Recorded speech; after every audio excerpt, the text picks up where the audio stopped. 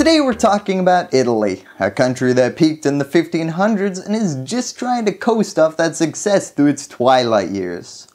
Now, Italian politics have been a roller coaster over the past year, but look out because over this week I see a drop coming. I'll get more into this later, but for the purposes of this intro, in Italy, in order to maintain the legal minimum amount of power to run the country, two pretty different political parties have had to shake hands and pretend to be best friends. And yes, it's as funny and dramatic as it sounds. Ironically enough, one of the only things these two parties currently in power can agree on is they're both firmly anti-establishment. There are three people that are central to this story. Because most of us aren't super well versed in the day-to-day of Italian politics, I'm just going to try to use American politicians to give you a rough idea of their stances. I think it's safe to say though that the comparisons are not perfect, so when you're typing out that angry message, cut me a little bit of slack. First, the leader of the five-star coalition, Luigi Di Maio. Now he can be thought of as your Italian Donald Trump surrogate. Before I go on, when I say he's like Trump, I am not referencing the constant barrage of lies, dumb statements, and insults. Just the conservative yet populist tendencies. This guy hasn't burnt every bridge in the center left yet, and that's going to be important later. His party's new, they want to spend a lot of government money, and they really don't like immigrants. On the other side, you have the leader of the League, Matteo Salvini. Now he's more your Italian surrogate for just your classic pre-2016 conservative, who really wants to balance the budget, cut entitlements, oh yeah, and he also really doesn't like immigrants. Now this has been a huge problem as, beyond making life hell for refugees, this coalition has not been able to agree on much. I mean, just imagine if Jeb Bush and Donald Trump were co-presidents.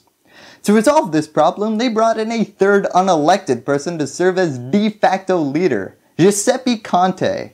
Now Conte was an unelected professor. He was plucked from obscurity to mediate between the two coalition partners. And it's at this point that you can probably see why Italian political news has become one of the best reality TV shows of 2019. Why are we rebooting the real world right now when we have CNN International? Anyways, this guy Giuseppe Conte has, unfortunately enough, allowed both leaders to re-embrace their anti-establishment roots. As, sure, we're in power, but Conte's really the one signing the checks. Now this brings us to our story today. Salvini is pushing for them to get back in their seats next week and have a vote as soon as possible on this. It looks like that he has the sufficient votes to bring down this government, so it's just, it's a matter of time. That's right, the Italian Jeb Bush has some cojones, and recently said, you know what, I'm not working with Conte or the five-star coalition anymore. Let's have an early election in order to see if I can get a whole new set of co-workers. Now don't worry, my favorite reality TV show hasn't been cancelled quite yet. Just because he says he's gonna walk off set doesn't mean he can. As you can imagine, Conte, the mediator's job, just got a lot harder. And he is really not happy with the situation. It's up to the Interior Minister in his role as senator and leader of his party to explain to the country and justify to voters who believed in the prospect of change the reasons that led him to interrupt the government's action abruptly. Oh man, Salvini, you got some explaining to do. Now before I move on with this story, I need to take a step back. Because while Italy and America are both democracies, they have some major differences. For example, in our system, you couldn't have this weird two-party one-leader setup without electing someone with multiple personality disorder. In this case though, Italy has a similar system to Israel, Europe, and most of the world's democracies. First, you have the parliament that functions as sort of a congress. The party with the majority in that parliament gets to be prime minister. So far, pretty standard. But here's where the drama happens. There are a ton of parties in this system, rather than just two party systems that we have set up here. Now this means that these small parties have to work together to get over 50% of the vote, which is where you get these odd coalitions merging. So after the election to distribute the seats in parliament, in order to not immediately trigger a second round of voting to redistribute the seats again, these two very different people had to say, you know what, I guess I can work with you.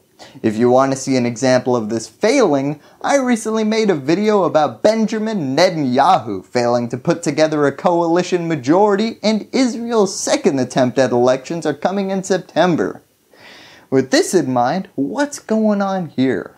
We need to start with August 9th when Salvini, Italy's Jeb Bush, announced that he was going to push for a vote of no confidence on Giuseppe, the moderator and unelected leader.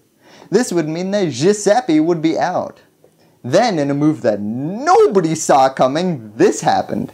In a raucous special session called at the height of summer holidays, Italian senators put the brakes on Interior Minister Matteo Salvini's race to early elections, voting to delay debate on a no-confidence motion against the current government. Now this is where things get scandalous. Because in order to get a new majority vote to overrule their current coalition partners, the five-star coalition looked around and said, you know what, I think we can work with the center-left Democratic Party opposition to reject the motion.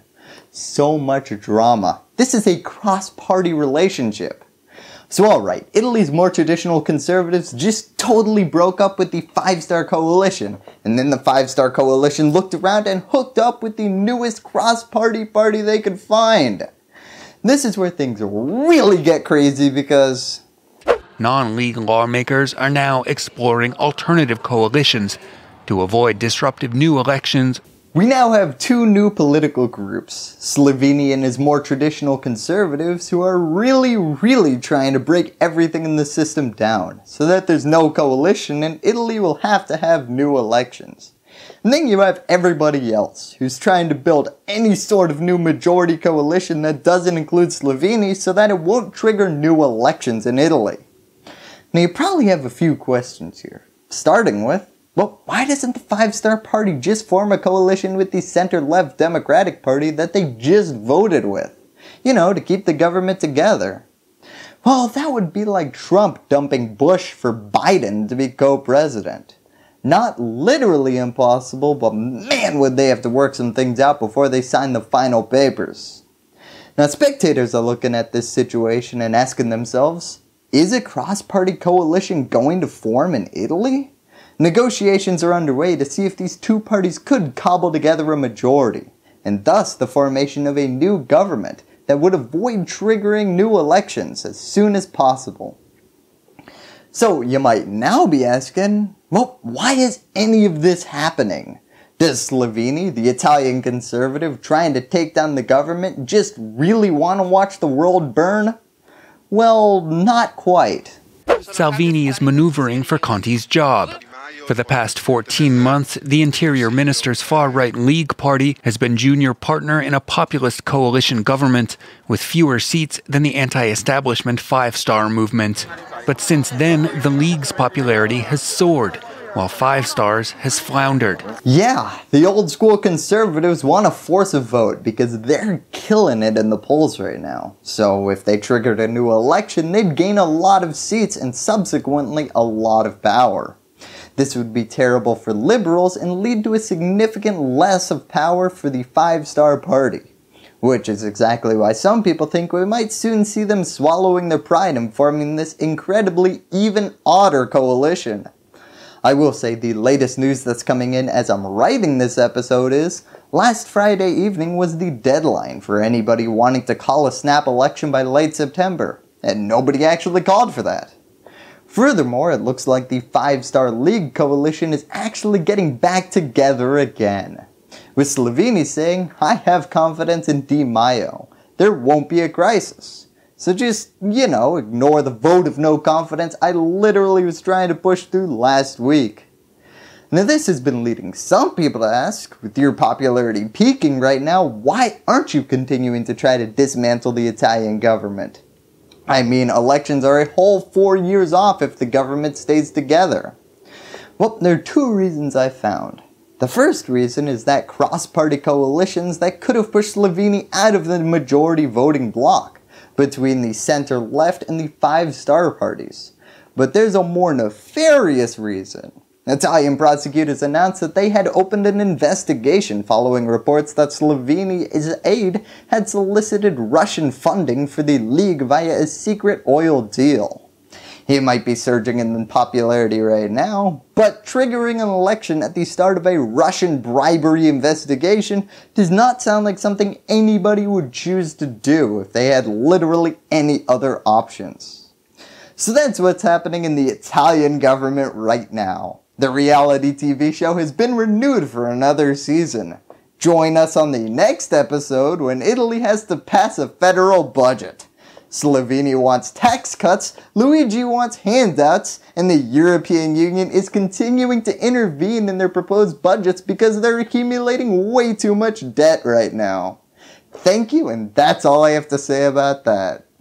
Hello YouTube! If you want to support independent, nonpartisan news, remember to subscribe by clicking on this floating logo to the right of my head.